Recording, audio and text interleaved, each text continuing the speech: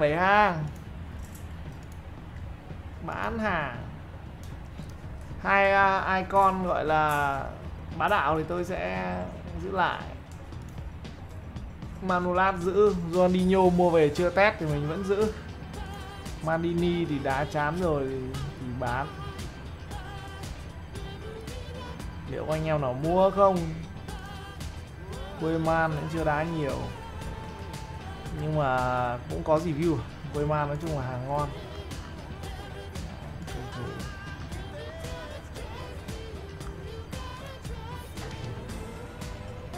Các ông có đòi đấu hàng. CR7 Dô béo, Dô béo rồi có 6 củ 2, 6 củ 5 nè. Bán luôn. Koeman 3 củ 1 bán luôn. Hungry 3 củ 1 bán luôn. Eusebio Gary Cahill, Cahill rẻ thế, không bán được. Ui, quả nào mua được con này hơi bị thơm. Giá rẻ, đá khá khỏe đấy. Hay là tôi giữ lại con này tôi đá nha. Con này đá cũng vui.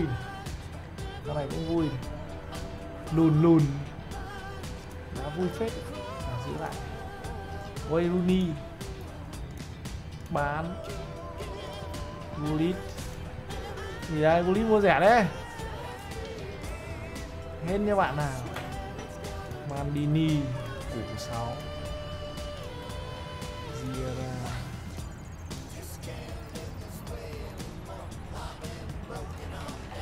Mình bán cầu thủ này, những cái con mà kiểu đi kèm nó có bị mất không nhỉ? Ví dụ là huấn luyện viên kỹ năng đi kèm ấy, nó có mất không nhỉ? Chắc không. Đánh đổi liên tục thôi. Ramrota 3 đi. Nedved 4 lít. Xem tôi có bao nhiêu tiền thì tôi còn đi. Ủa phơi năng không bán được đi. Tưởng fan MU nhiều lắm. Giờ anh em cũng kỳ thị phơi năng à? Chắc là hay lên mạng chê cầu thủ quá nên là anh em rồi chán rồi. Rồi ok. Hungry. Không, Nakata với Laudrup là hàng ấy rồi, hàng VIP em này. Nakata Laudrup hàng VIP mình không bán được. 27 tỏi. A few moments later. Súp. Con Ilisic à? 3 lít. Lạ mua. Rồi, một con. Mình có là 2 con à. Edizeko nó không có cộng 5 nên là tôi là cộng 6. Anh em nào đang treo cộng 6 bán hộ cái. Qua ten con lít mua. Tràn Minh Ngọc đã phang 50 sao vào mặt sếp. Con này con VTA thì mua con này. Tỷ số khá là tương đồng nhưng mà nó có cái tinh tế. Giờ là Big Khê.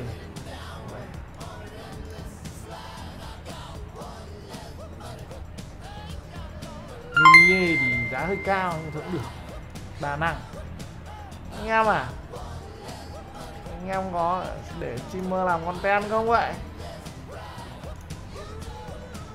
Khác gì vào mặt mình. Bảo đá hay là bay ngay.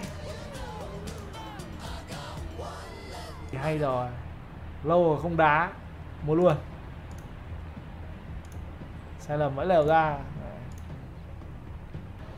Hà Lan bao nhiêu? Thăng bằng 80. Trần Minh Anh đã phang 50 sao vào mặt sếp. Hà Lan thăng bằng 80 này khó mà ổn được.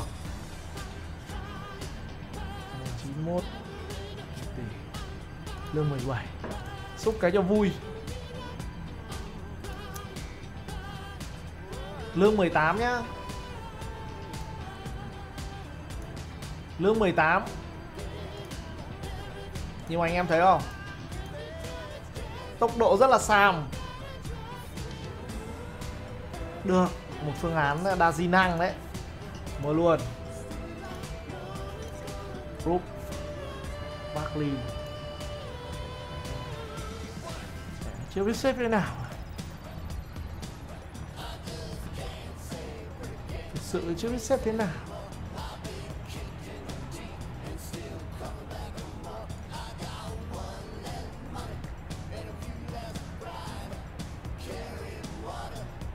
Nhớ là mình to cao là mình không nên đá cánh, mình nên tập trung vào trục giữa. Nên tập trung trục giữa thì hay hơn.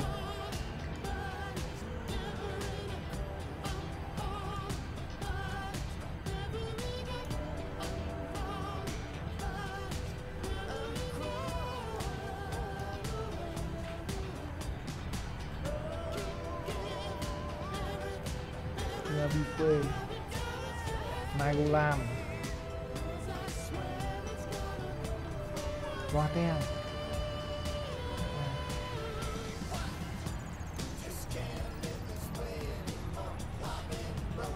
Tập trung trục giữa thôi, để một con đá cánh thôi các bạn, để con đá cánh thôi.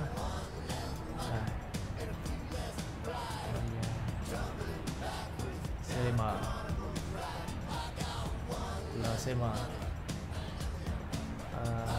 Zaniolo tạt bao nhiêu nhỉ? Con này tạt ngu á. Con này tạt bóng có 92 rồi. Đá giữa được, con này đá giữa được.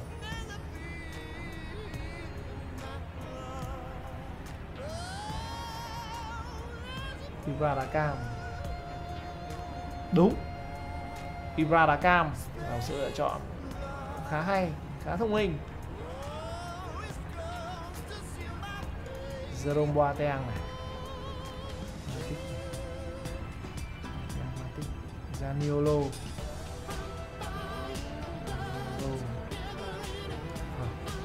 Matic đá hậu vệ cánh được, to cao mà. To cao nha. CM là tôi cam. Cam mới đúng. Rồi. Cam Ibra. Haaland. Mình còn 5 tỷ đấy. 5 tỷ thoải mái nhá.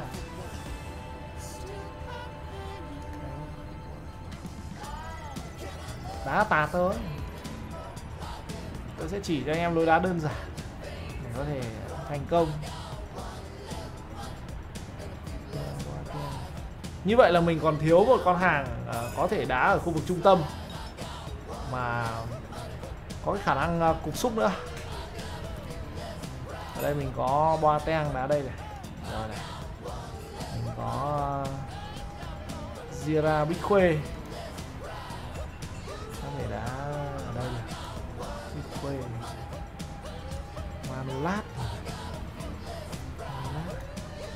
Manolas thì đá cũng được đấy, nhưng mà chưa phải là phương án hay. Vẫn thử, vẫn một lương cay đã chịu được.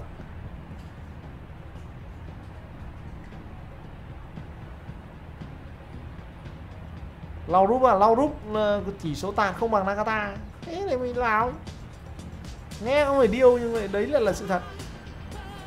Nó lại thế chứ đấy. Nainggolan thế chỗ của Munier. Giờ con tiền đạo nào? Có một con tiền đạo nào mà lương là 16 thôi nhưng mà đánh đầu nó hay không nhỉ? Lương 16 thôi. Mình có con Ale. Đây. Vào đi nào. Rồi. Nuột rồi đấy. Mình có con Ale mà. Vào đi em. Khá ổn rồi.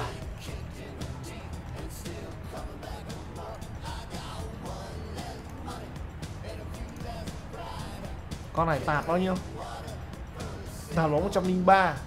Không phải cao lắm. Rồi như này. Ok. Chiến thuật đội. Tôi sẽ đổi tốc độ cao.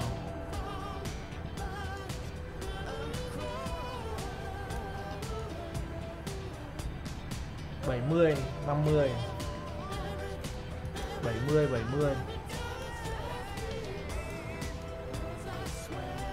Sút để 50 cũng được. Tổ chức gây áp lực để thấp rồi.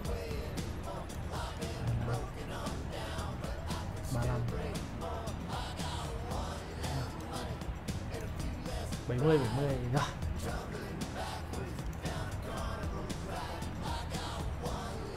Thực ra là chúng ta đang còn có những cái sự lựa chọn khác đến từ những con hàng như là phế lai ni, má tô mì này, xé nách, chạy chỗ 31, xé nách, chạy chỗ 31, xâm nhập vòng cấm, luôn đợi ở phía trên. Đấy. 31. Ok. Bám biên.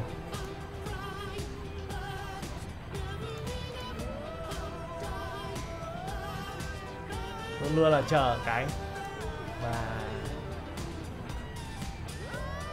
rồi, không có xâm nhập gì cả. Đứng ở đấy thôi. 31. Đứng tít trên này. Làm gì lại? 1, 3 1, 3 giữ vị trí.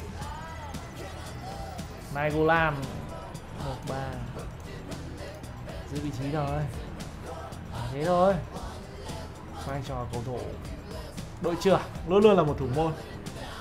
Rõ ràng rồi. Penalty Nakata, nguồn cảm hứng của đội. Tôi để Ibra đá đi. Phạt góc Nakata. Sút phạt Nakata. Đấy, thế là anh em hiểu sự tin tưởng. A few moments later.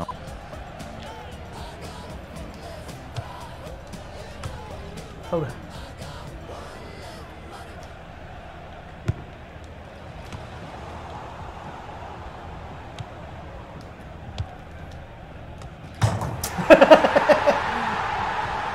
Tôi đã bảo rồi. Đấy, tôi sẽ chỉ cho anh em cách để chơi tấn công hiệu quả. Đánh đầu khó à?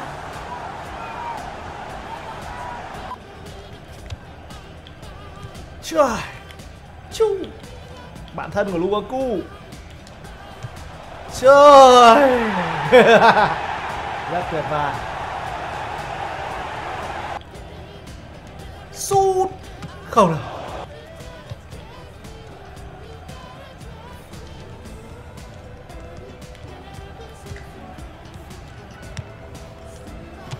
Ui, lương lậu vừa phải.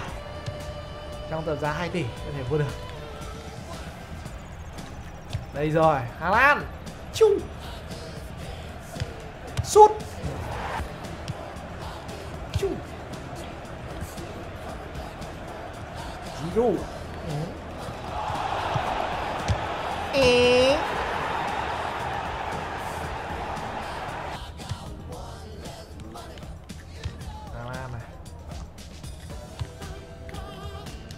Giroud. Đùa anh em không thấy tôi đang đá vào cái team mà nó chả ca lâu đéo gì. Nó cũng toàn những con hàng này. Tôi vẫn đang đá được. Các bạn bây giờ cứ cố lăn tăn làm gì nhỉ? Thích con gì mua. Sút. Đây.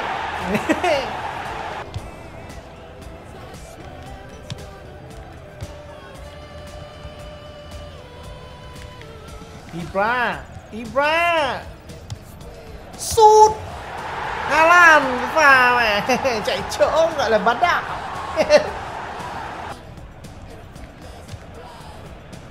Đây rồi, Nakata vượt qua Van Đại một cách đơn giản. Tát. Chung. Không được.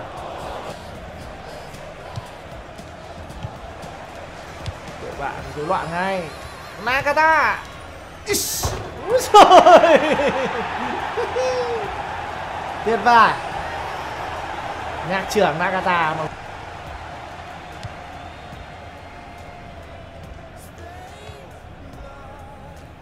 Hà Lan. Tốc độ của Hà Lan. Rồi, Giroud. Ăn mừng Gomez.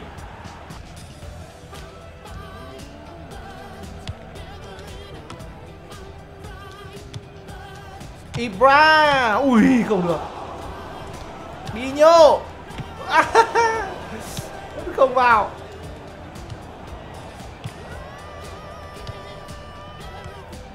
Ronaldinho. Hà Lan. Ui, mẹ đỡ quả ngực. Chán đéo chịu được.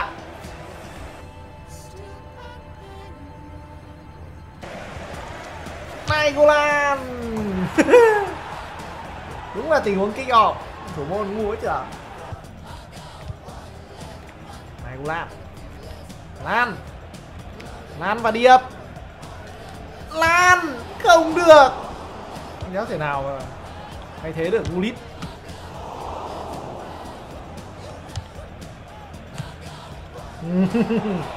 Có gì đơn giản vậy. Trời, Nagata. Rất kỹ thuật, Nagata. Ibra. Cũng là toàn các nghệ sĩ. Lan. Úi trời, đóng cua không đủ ổn. Ibra.